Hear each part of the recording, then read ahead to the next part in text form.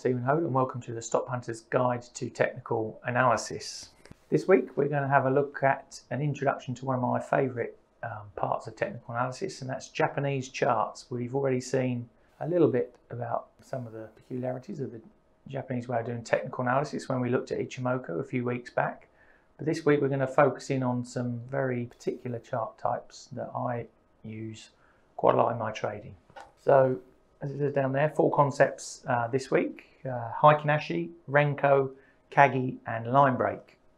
Heikin-Ashi, what is Heikin-Ashi? So, the easiest way of putting, I suppose, your heads on how to use this is it's to stop people with itchy trade fingers coming out of trends and trades too quickly. And even I use this to stay in trades longer.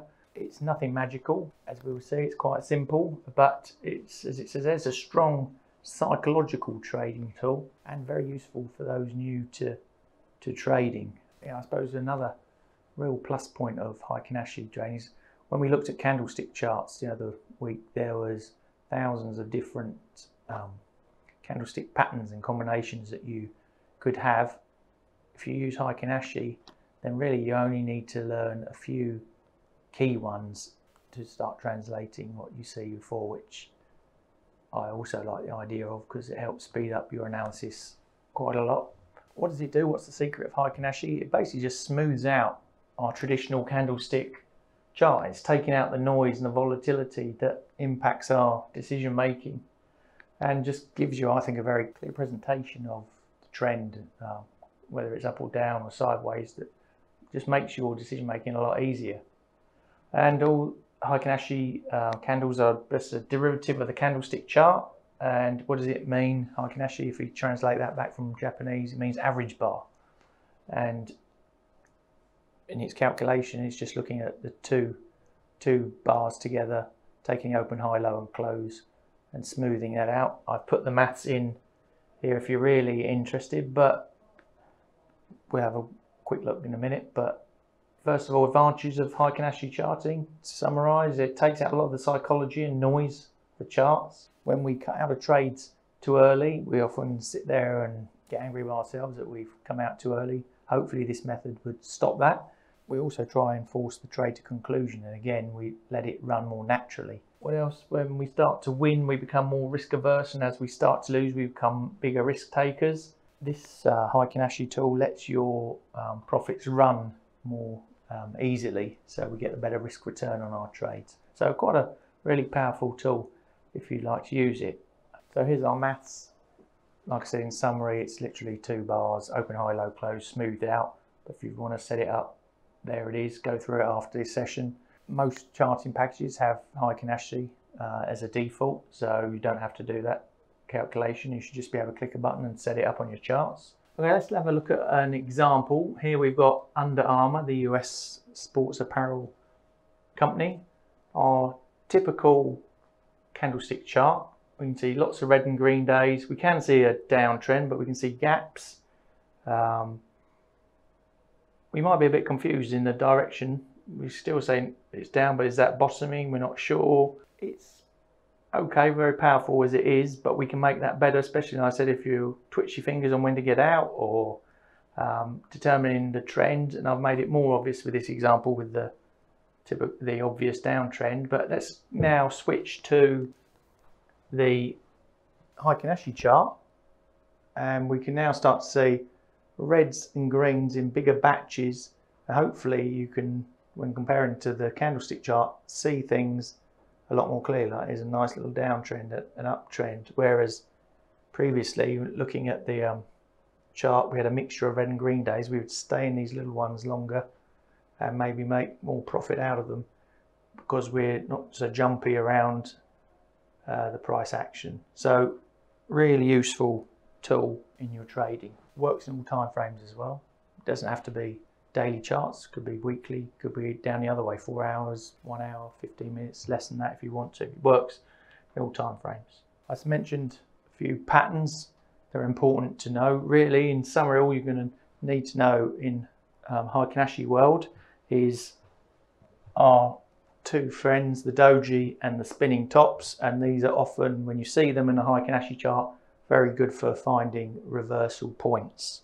So those are some other important things to know about Heikin Ashi. You can put on all the usual patterns, or triangles, heads and shoulders, you know, all those things we looked at a few weeks back. Notice that there aren't gaps on these charts because the calculation fills those gaps. With big down bars with little or no upper shadows signify strong selling pressure. What do I mean by that? Let's go back here. As the trend strengthens to the downside, you'll notice no wicks above the candle, and the same to the upside as it goes up. But as the trend weakens, you'll start to see wicks appearing on the opposite side. Have a look at an example, FTSE 100 on the 60-minute chart. You can see when going back to that previous example, when a strong trend is underway, no underlying wicks. And our down example, no underlying, so no above wicks on the downside. And can we see our candles? We've got some dojis in there, combination. The more you get together, better sign it is a reversal. And quite clearly down here at the bottom, we've got a good combination where the price changed and reversed back. So we can put these adapted price chart together with a lot of other indicators to create very effective trading strategy. We can trade off the price. I've listed out a few ways that you could do that. Bounce, continuation, reversal, pause, pullback, breakout, whatever suits. We've got a euro dollar chart here of 15 minutes, and I've just overlaid, and again go back and review this, different ways, concepts of applying Heikin Ashi, and I've added on a stochastic as well to help me with my timing. Like I say, very effective for your trading. That's Heikin Ashi. Now I'm going to have a look at Renko, Kagi and Line Break, and to put this into our head so we get the idea of what these are used for, I sort of summarise them here as Renko, I look for breakouts, trend following, reversals. Line Break, brilliant for reversals, possibly trend trading if you like to. Kagi, like Renko, good for breakouts, trend following and reversals. So I put together a really simple example so you can see what they all look like against each other. For the same imaginary stock, XYZ PLC, I've created here hypothetical price and change and direction. So our line break on that piece of data there would look something like that. Our Kagi chart would look like that. And our Renko chart would look like that. All the same series of data, but all giving us something different to trade with. And we're going to have a look now into each one of these to see what they actually mean. So at first glance, they look quite strange compared to our traditional charts, but I like them because they sort of give me a more clean visualization of what's going on. So let's start with Renko charts. What are they? They were created in Japan a very long time ago, and really only just filtering into the West in the last few decades. And they're thought to be named after the word Renga, which means brick. And as we saw from our example here, we've got, as it looks like, a series of bricks, either up or down, that represent a fixed price move. And they move up or down in the 45-degree line, and one brick per vertical column. And this creates, I think, some very clean, very easily analytical trading applications. And one really, really important concept to get into your heads here is they take away time. We're focusing on price movement. That's why I like them even more. We're not worried really about the time. It's how these prices are moving. Here's an example on cocoa. I hope that you can start to see that trends and direction, movement, support, resistance is a lot more easy to ascertain. In theory, they're sort of very similar to point and figure charts, and in the way that we have to create a particular block size. A lot of charting packages will help set you up those sort of sizes on like a percentage or an average true range. Or you might say, for example, if you're trading WTI crude oil, you might say one block equals $1, and then when it moves through $1, you'll get another block up into $1, and so on and so on. It'll build up a pattern for you. But if it trades within that $1, you won't get a new block. Anything else we need to know there? So simple buys and sells, when it goes from red to black, buy, from black to red, sell. That's a bit too oversimple, and I think I wouldn't follow that idea. I add on other indicators and tools to make those decisions, but in theory that's the way you can interpret this information.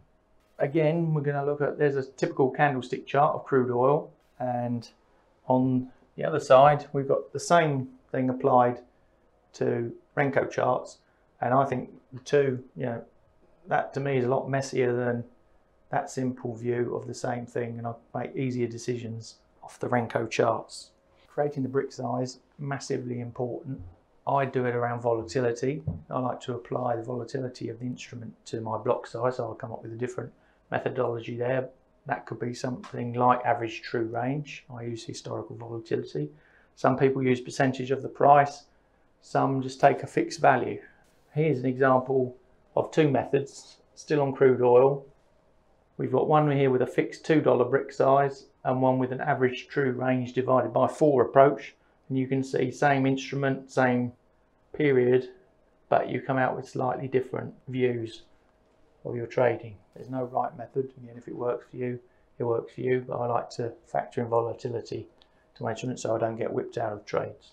Using it for trading, very good for support and resistance levels, trend reversals, breaks in trends. And we got on here on our chart, you can see where, for example, 3 lows can mark a area of support, a key number to help you set stops, for example. So there's a multi-purpose tool to use. And I suppose, like I said here, with the advancement of charting software, you can add other indicators on top of this. I use now Western indicators on top of the Japanese approach to create an even stronger strategy of trading. Here we've got, for example, Renko with Bollinger Bands and Fibonacci, and like I said, you can still draw patterns and trends on top of your Renko charts. They're very useful multi-purpose trading tool. Like I said, there, stops. Yes, we can use stops, go back, we look for support and resistance levels. We could have a stop above there if we were short, or maybe below here if we were long. So summarise basic rules, use for levels of support and resistance, use indicators on top like moving averages and bands. We could trail our stops, so we know that, following moving average maybe, and the brick, behind the bricks. Like I said, I use historical volatility to calculate my brick size. So let's move on to CAGI, a similar concept to Renko, but presented in a slightly different way. Been around since the 1870s. It's all about yin and yang, and again, takes out a lot of the noise of trading. And similar again concept to the Western point and figure type chart. Again, important to know, it takes out price from the equation. We have to set our parameters for our lines, but this is the S&P 500, black being bullish, red being bearish. When it goes from red to black, we buy, and black to red, we sell. That's the simple approach. Again, I wouldn't follow that as a rule, but that's the theory, and I use other stuff on top to give that confirmation. Here, the S&P 500 is a CAGI chart, and over here as a typical bar chart. I hope you can see that, again, it's just making it a lot clearer what's going on in the S&P than all the different colored bars. We've just got a clear up, down, and trend sort of finding tool. So summarize the basics here. It's pure price movement study. We take out time. The two lines known as yin and yang. The lines change after you've inputted a fixed set amount. Again, like the Renko concept, we can use volatility, fixed amount, however you want to set it up. In my examples here, we're going to use black to red as sell and red to black as buy. Black thicker lines indicate more bullish periods, that's called the yang line, and the red thin lines signify bearish periods, the yin line. Here's our construction. If you wanted to go and find them on your charts and get going on CAGI, give them a go. Like I said, fixed number of points, percentage move, average true range, 3 ways of starting to use CAGI, set the lines. Benefits, I think again it's just an easy, more transparent way of analysing the market. Here it is with the Nikkei 225 over a longer period of maybe a year. Just easier to see the ups and downs, when to get in and out. Again, similar to the concept of Renko, you can draw your trend lines on. They actually have names, these different types of patterns, like falling waists and rising shoulders. We can do breakouts, reversals, support, resistance. It's all in there, all for you to see. So if you're going to use CAGI, I think it becomes a much better tool if you add in indicators on top of just the pure price analysis. Have a look at RSI, MACD, stochastics, moving averages, all to determine support, resistance, entry and exit points. And again, like I said there, stops, fabulous for using stops. There's some basic rules that I've put there. And finally, let's have a look at an example of a combination of the CAGI chart with the MACD oscillator and some trend lines drawn on. We could maybe say, for example, here we've got a buy signal on the MACD and it comes in line with a breakout and it's bounced off support. This is how you can start to put strategies together. So finally, line break. This tool is, I think, really powerful for spotting reversals. This one, even if you didn't want to use it on its own, you could combine it with ordinary charts, line charts, your candlestick charts, your bar charts, and use it as a tool for spotting reversals, or giving you more confidence that a reversal is going to happen. Again, it works in all time frames. The most popular one you might hear of in your chart package, and normally the one that defaults, is the 3-line break. On this side, we've got GBP USD as a bar chart, sorry, a candlestick chart, and then on the other side, we've got the same view as a line chart. What are we looking at? It's a series of vertical white black lines. In my world, I use, you can see, green and reds. New lines are created on the basis of the closing price, and if the previous high is exceeded, a new bullish line is added. If the low is exceeded, then a bearish line is added. Price stays within the range, no new line is drawn. Again, we take away price from the equation. One of the beauties of line break charts is that we don't need to put any inputs in, like we did with setting the brick size in Renko or the line size in CAGI. It does it itself. The only thing we can change here is the number of breaks from the 3 that may be set up, and I'll show you in a second what that exactly means. Here is gold on a 4-hour chart set up with 3 line breaks. So how does the idea work? So if we take any tip, we'd start here. What we're looking for is a reversal, and how it works is if we got, because it's called 3-line break, we look at the 3 previous up bars, 1, 2, 3, and as it breaks the bottom of that first one, that is when we would then go short. And vice versa for the long trade, we would go 1, 2, 3 down bars, and then when it breaks up that third one, the first of the third 3, then we go long. And this is just a simple roadmap then of buying and selling. Doesn't always work, as it said there will be some false breakouts, but that's why I advise putting indicators on top of that, just to confirm whether these are actual reversal points or not, just to strengthen your trade idea. So like I said there, use of line breaks, great for trading by itself or adding in conjunction with other charts and ideas. Very good for spotting reversals, very good for spotting support and resistance and patterns and trends. And if we go to this example on cocoa, we've got a 3-line break here. I've put in stochastics where I would look where we've gone into an oversold situation here. We get a cross, it pops out through the 20 line, and actually that marries up nicely to a reversal in the price we'd be buying here. Where do you put your stop, for example? Because we're confident in our chart working, we would go below these reversal points. So we can actually have quite aggressive stops while trying to take advantage of these trends. So to summarise the rules, very good for finding support and resistance. Use the turning points of the line break for more an aggressive approach. Put indicators on top, for example, moving averages, bands, historical volatility, average true range, and that should start to get you going in the world of line break. We can trail our stops as well. Maybe if we go back a number of bars behind, so we could say like 3 bars behind and just follow it down and get taken out. Or you could maybe add on a band or something like the Bollinger Bands to give you a point of whether it's at the top or bottom of a range to get in and out of. So many things you can do with line break. Some loose rules around, for example, another way of doing it, if there's 8 to 10 lines in one direction, that can be an acceptable length of a trend and time maybe to get out. Never really used that, but it's one of the rules sitting in the background there you could try.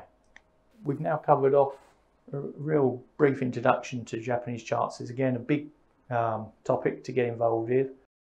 It's my favourite area of technical analysis, one I use quite successfully and have used successfully over many years. I marry it into Western indicators and tools to add strength to my trading and decision making and strategy design, and I find it works really nicely. They look strange to start with. When I first looked at them, I wasn't sure about them, but they actually suit my trading style, personality, more than some of those like alternative concepts that we saw last week. So don't rule them out. Have a look. They should be available on your charts. They are on most charting packages. Give them a go and see whether they suit you. Next week, we're going to try and put things all together, what we've learned over the previous episodes. We're going to look at strategy design and implementation, risk and trade management, and improving your results, which will take us to the end of our 10 series look at technical analysis.